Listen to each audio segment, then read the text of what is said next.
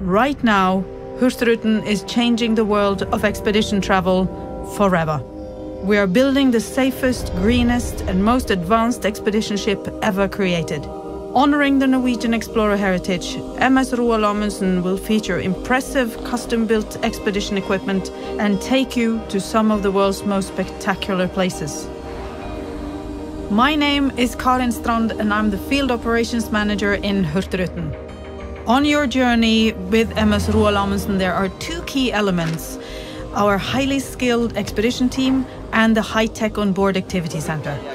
Our expedition teams are hand-picked with expertise in biology, history, photography and geology. The activity center will feature state-of-the-art equipment that provides a deeper understanding of the areas we explore. MS Roald Amundsen will be your comfortable base camp at sea. Expedition briefings will take place on board before we go ashore to experience unforgettable encounters with nature and wildlife. Every expedition needs an oasis, a place of comfort with great food. MS Roald Amundsen will feature 3 unique restaurants: T. Aune as the main dining option, Fredheim, an international kitchen, and Lindstrøm for fine premium dining. The stunning scenery will be reflected in the interior design.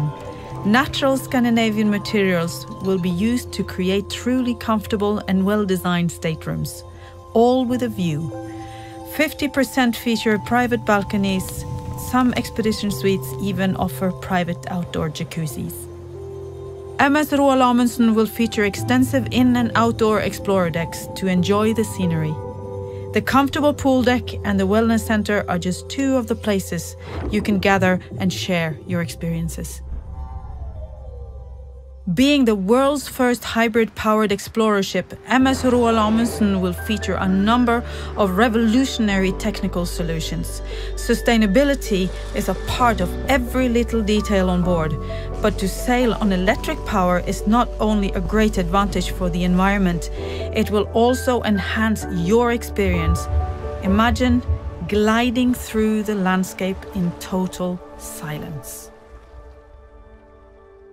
I'm always enthusiastic about going down to Antarctica, but this extraordinary ship makes me more excited than I have ever been before. In 1911, Roald Amundsen planted the Norwegian flag on the South Pole. Book a journey with Hurtigruten now and plant yours.